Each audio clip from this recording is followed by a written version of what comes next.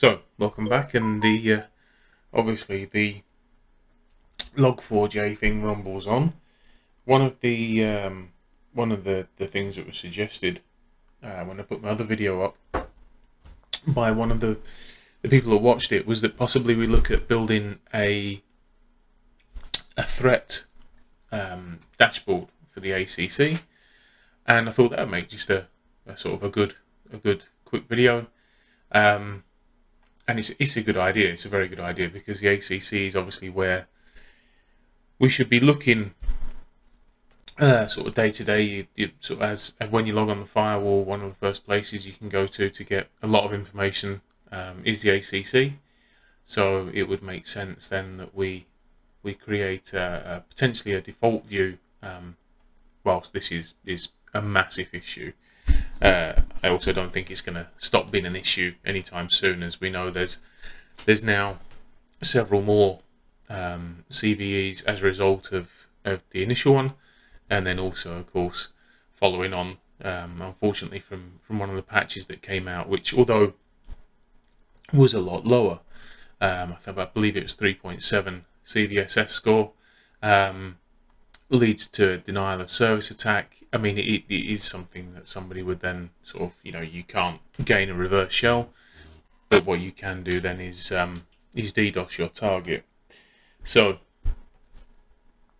in the ACC, which is here, we want to add a tab at the top, and our tab at the top is going to be called,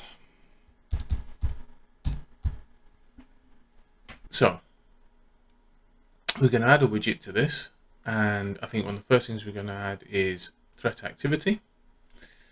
I think we need our source IP,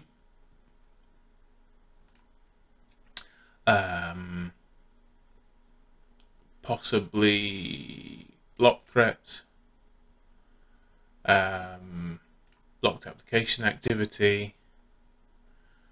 Well, should we have on there? Say that. Okay, so in our workspace there, we can customize that as well.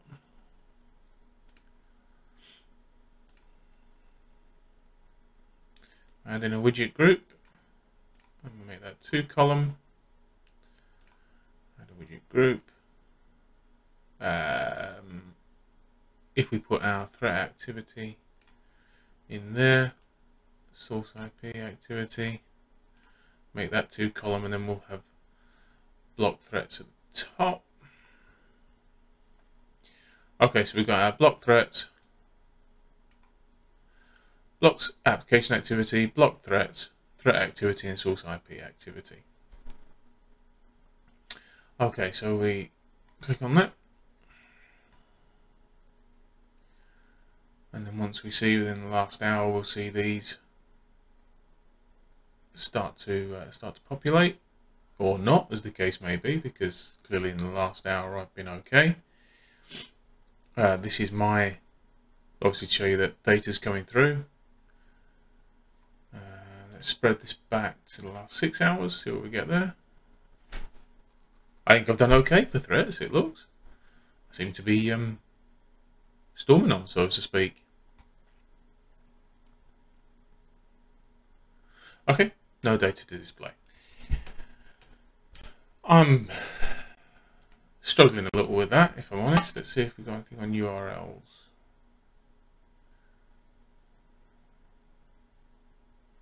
We do have something. And just the SSL. Okay, so we know that we've got some SSL that's been blocked in the last 6 hours. But what we really want to concentrate on, of course, is the Log4j activity, which I've not had any. So we're going to edit this, and then once we've created it, we come back to it, we can edit the custom tab. And so we can see the first one is to set a tab as default. So when you open ACC, obviously that tab comes up by default. That may be something you want to do. I guess at the minute it we'll do it here, which means you can see now that it's been reordered. So we've got log for activity, and then threat activity and network activity, as it would be. You can sort of easily go back and change to whatever you want to do, revert to default or set as default. Okay, so that's now the default one that we've got there. And what we want to do as well is we want to start to sort of, we want to filter in on what we're actually looking for, because we've got threat activity and network activity and blocked activity at the top, but this is specifically for what we want. So what we can do is we can set a tab filter. And in the tab filter, we can go for the threat and the threat name. And here we'll add our threat names, or threat IDs as they are. So we have 91991. If you give it a minute, and then we got that. I'll just add the others.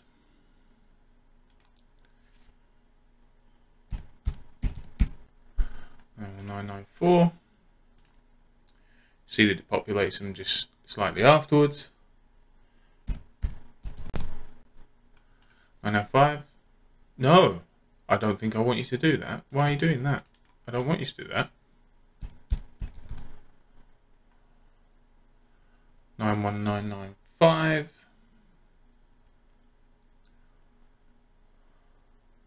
Okay, all good. And then of course there was another one that came out, which was the 92001.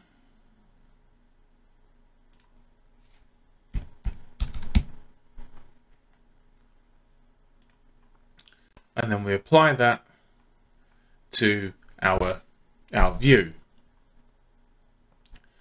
Now we can export the tab state, or we can save it. But for now we're just gonna OK. And then we can see that we've got 4 filters in the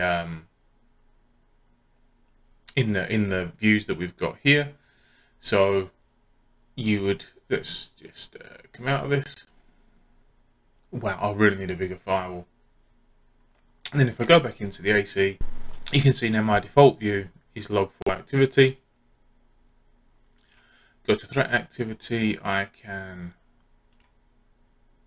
change the timestamp, and then if we go back, obviously the timestamp remains the same, but I've still got the 4 filters. We can change it again, so we can set the tab filters. So we have threat type.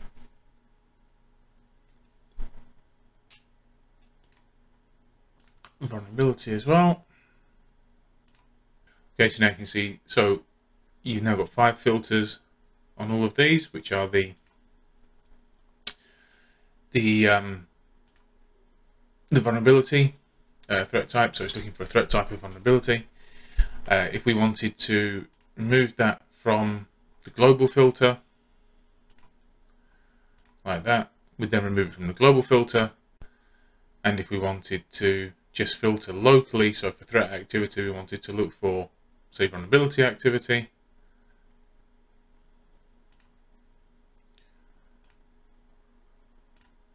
You would then put it just in, and you can see the other's still on 4, 4, and this one's 5, because now it has a local filter. So it's the same as using this. So if you think about editing the view or the tab as editing the global filter, and you think about the local ones, and then that's a saved it's a local filter to that particular tab,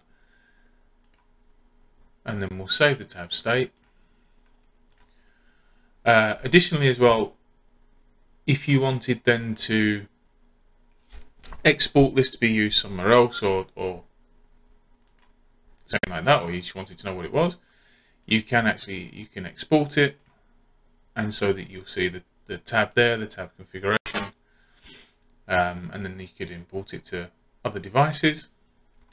But that's it really. That's sort of how we would create an ACC dashboard for Log4j, and say obviously you come out and go back into it, then it'll come back and that'll be the default thing.